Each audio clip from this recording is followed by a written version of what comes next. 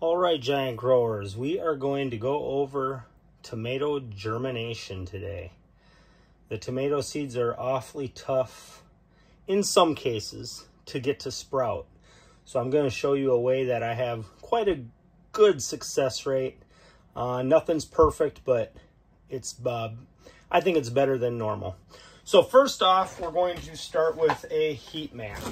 Very, very important. You can get these everywhere. They're just 10 by 20s. Little plant heat mat. Not a big deal. Important part is this little device here, and this will control the temperature. So this heat mat, we are going to plug into the little heat controller there. And then this will get plugged into the power source. Put that out there. All right, got it plugged in. Now we're gonna set it. And I like to get it up into the 80s. Usually 85, 86 isn't a bad number. So now that's controlled, and it's gonna be controlled based off of this sensor right here. So this sensor is going to go in, and this is what I use. I know some of you are gonna laugh because you think these things are horrible, but you know what? All I need them to do is sprout. Then I can get them into containers where they will then grow. Some of you think that this film restricts the roots. Well, I grew my 9-pounder with this, my 9-pound tomato, and this was completely irrelevant to the whole thing. At the end of the year, I pulled it up. I did find a little bit around it, but the roots went right through it, and so many more, just millions of roots were beyond it. So this is really a non-issue. And I think it helps you start it in a very controlled and more reliable way than some of the other methods out there. But you know what? To each their own. If you have success a different way, by all means, go that route. This is just one way of growing giant tomatoes, and the most important part here is trying to get that seed to germinate. So next once these fill up, I'll actually stick it in the dirt, and then that will then read the temperature and it will bring it up to the correct level. Now the next part is getting the water in here and causing the cocoa core to rise.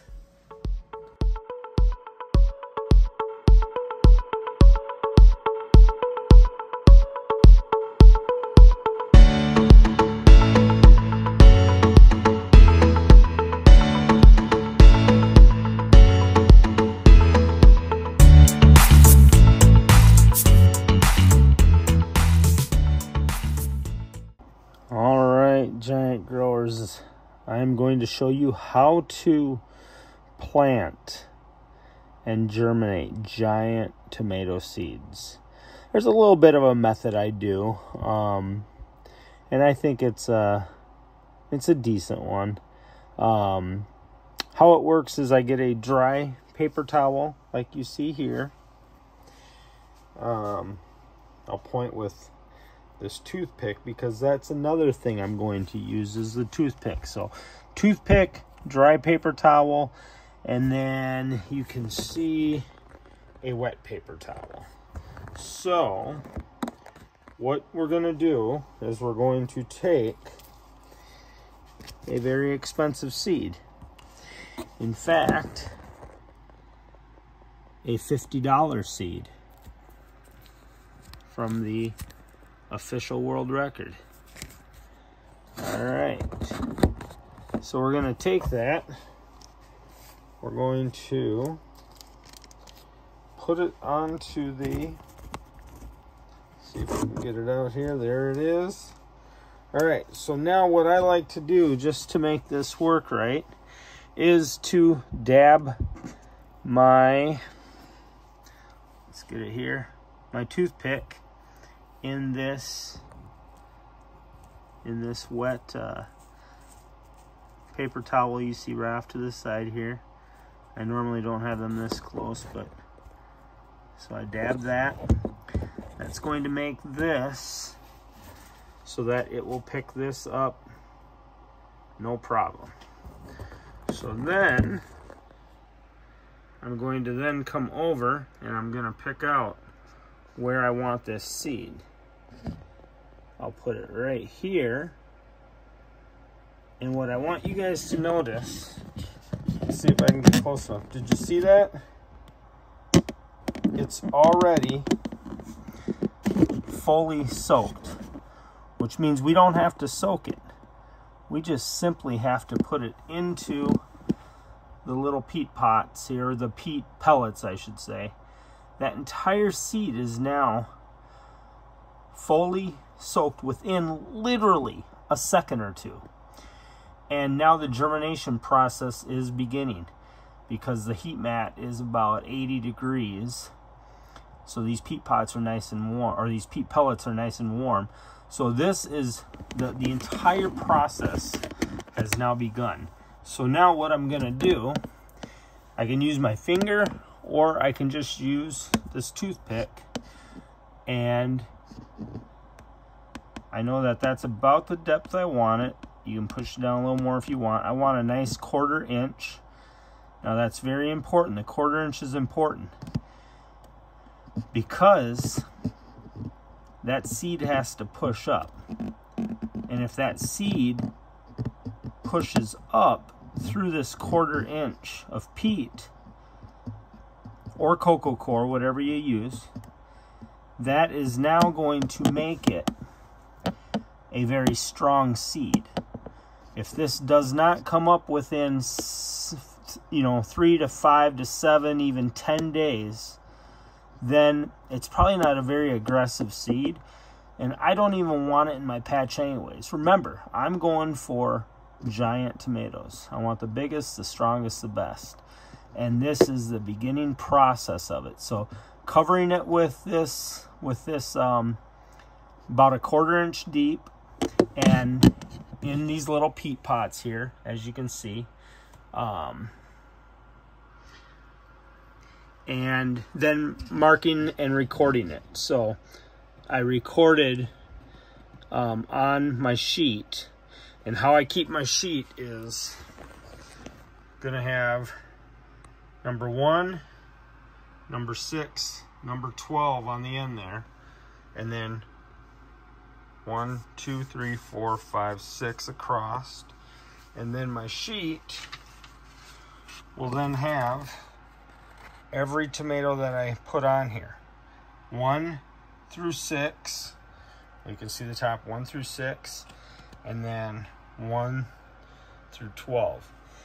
That way I know what seed is where, and once they germinate, I'm gonna get them potted up anyways and give them their own official sticker onto their pot. So that shows you kind of how I do it. Let's do a couple more here. Let's jump over to, this is the European giant pepper.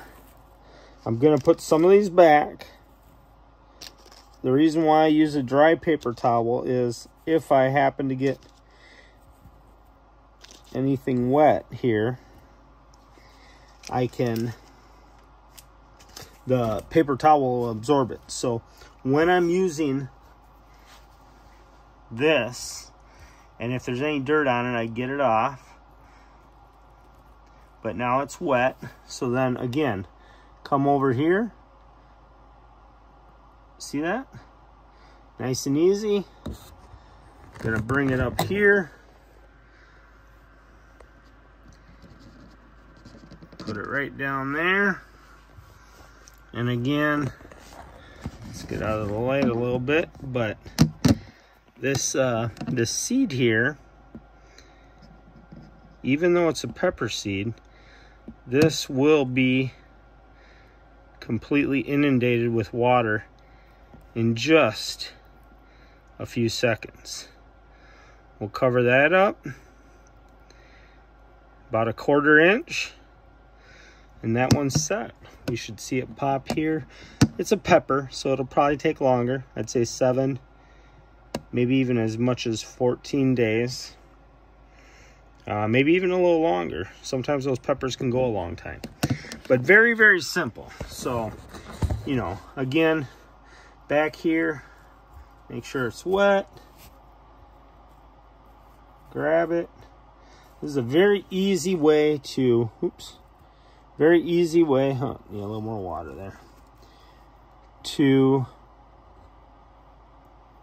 move them from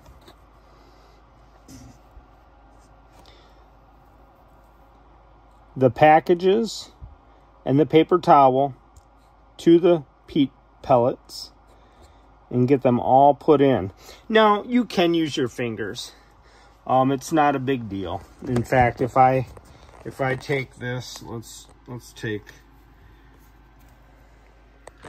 all right, so these 2 so far, so let's put one there, come back. I'm just showing you, so you can use your fingers, not a big deal. I'm just showing you with the toothpick in case you want to be a little bit more finite. And you plant them like that. Oops, got 2 in that batch.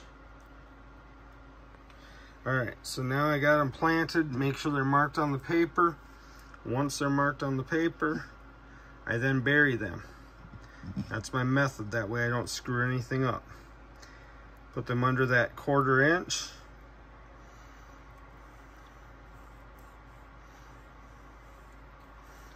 And because my fingers are so big, this is where, if I go back to the toothpick here, you know, I can put that down in the right spot. And then I can pull some peat over the top. And it just makes it real, real simple.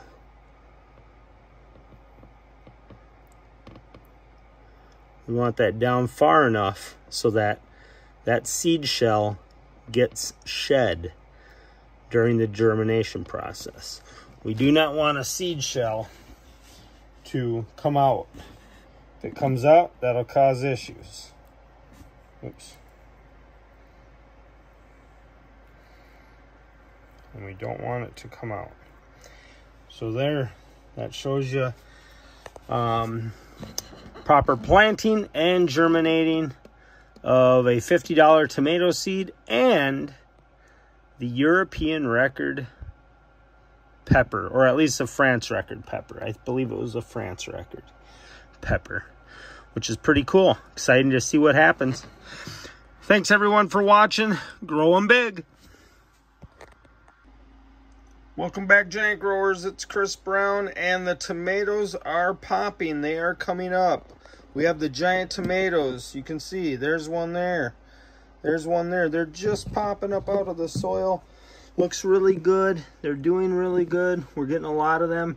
In fact, we have several stages. So as we look, these are the ones that are just popping up. In fact, we got a 10.46 LaRue right there. Let's see here. I think this one, we got a few different ones here. One of these is, this one right here, I think is the 1165 Faust. What I wanted to show you here was, if they're popping up like this, we'll watch this. If this one, if that does not pull its shell off, I will show you guys how to get it off.